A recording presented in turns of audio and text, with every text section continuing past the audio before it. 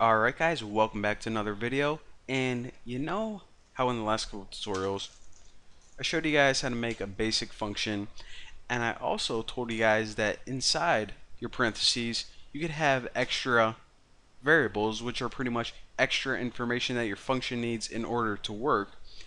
Now the technical name for this extra information is an argument. So if you have more than one variables, they're called arguments, and I'm going to show you guys how to have a default value for your arguments in this video. If you guys are like, okay, why would we ever need this? It's useless.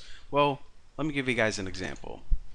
Say that we're using Python for web development and we're making a social network, and whenever the user signs up, they can select if they're male or female, and then it'll display on their profile. However, if they enter nothing, then we don't just want to enter an empty value into our database, or else bad things can happen, get some unexpected results. So we want to set a default value for their gender. So let's make a function called getGender,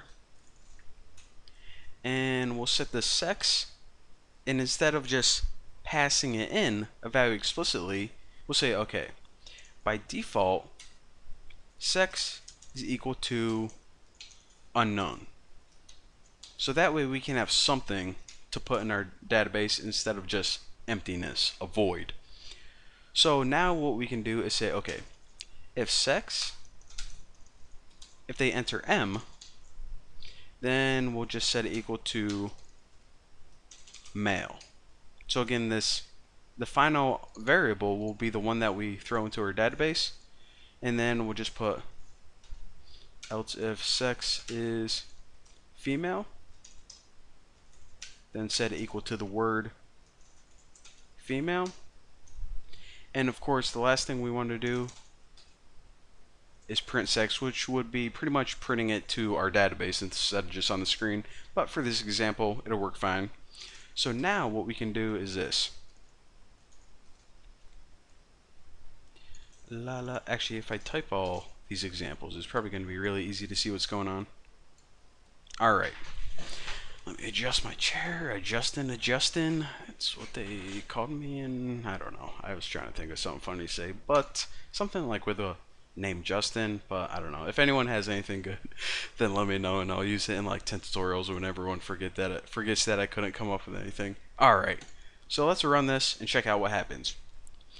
So if they entered M, it says, okay, by default we have sex equal to unknown, but you entered M, so we're going to use that value instead.